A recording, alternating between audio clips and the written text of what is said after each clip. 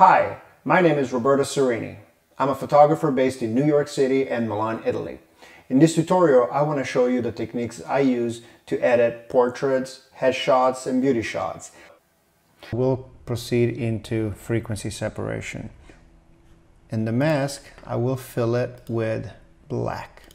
I like to start with high frequency. The high frequency layer allows you to get rid of blemishes without affecting the color too much. So I'm going to click the background. I'm going to duplicate it because again, I don't want to lose that original layer.